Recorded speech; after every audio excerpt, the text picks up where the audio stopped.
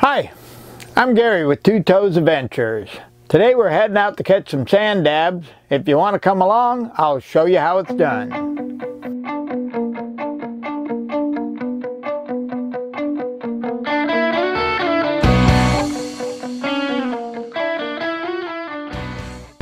Today we have little to no wind, a real small drift, so today would be an ideal day to catch sand dabs.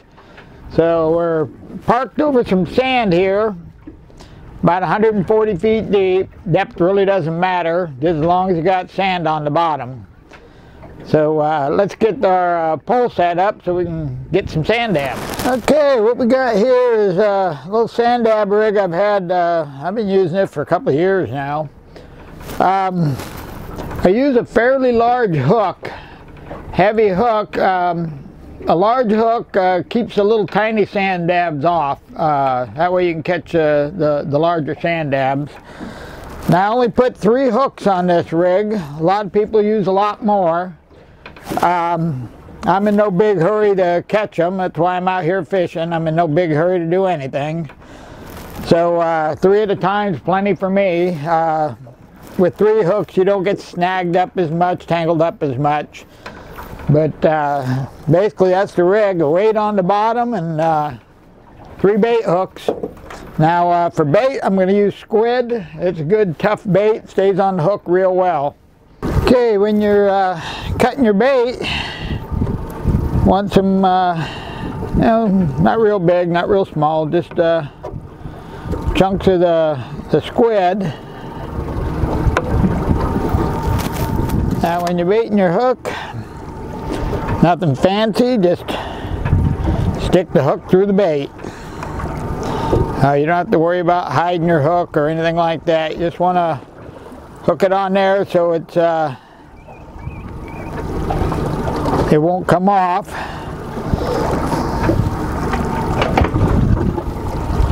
And on my top hook I always put my largest piece. And that's it. Okay, now you just take and drop it in. I like to cast it out a little bit so you're not going straight down under your line. Then you just let her free spool to the bottom. Now once you hit the bottom, just let it sit there for a minute and then you'll start getting little bites. And when you get a bite, you just set the hook, let it settle back down again.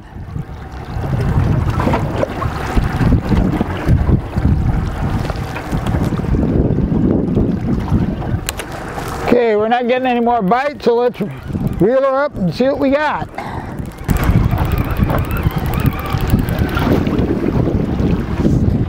And we got us 3 sand dabs. All fairly decent size. Now what we'll do is we fill a bucket full of water and we keep them alive. Now you just unhook your sand dab and drop them in the bucket. Now that's the advantage of using these big hooks. They have a real hard time swallowing the hook, so it's really easy to get them off the hook.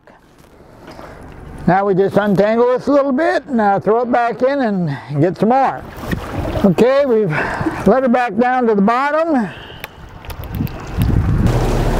Now once you drop down, you let it sit there for a bit. And, now if you're not getting bites, you just let it drift if you got a little drift going. If not, you can go ahead and move.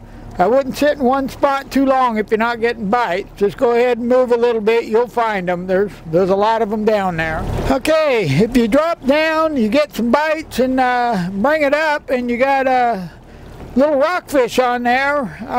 That's a good indication you're not over sand, you're over sand and rocks. You need to move out of that spot. You don't want to be catching little rockfish. When you get in a good location for sand dabs, you pretty much won't catch anything but sand dabs. Occasionally you'll hook a little sand shark, but other than that, a good location for sand dabs is just plain sand.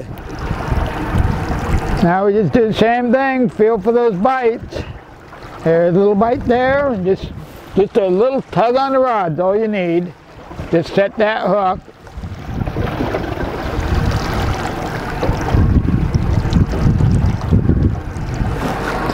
Got to make sure you let it settle down so the top bait can get close to the bottom.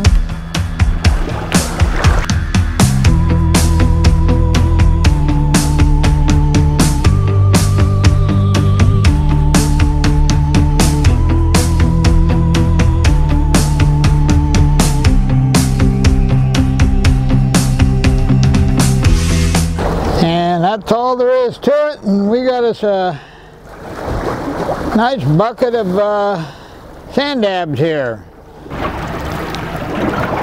Well, that's all there is to it, to catching Sanddabs. Pretty simple project. All you need is some squid for bait, sandy bottom, a little bit of time, and you can get a bucket full of Sanddabs. Now we can take Sanddabs, clean them up and eat them. They're great eating, or we can take them over into the rocks and catch some big old lingcod with them. Either way, the nice thing is when you're done lingcod fishing, the bait you got left over, you can have for dinner. Now, if you like adventure, please subscribe to my YouTube channel. I'm going to be doing a couple more fishing videos before I get out of here. And then from here, we're heading straight up to the Sierras. We're going to do some gold mining and some treasure hunting. Till then, you have a wonderful day.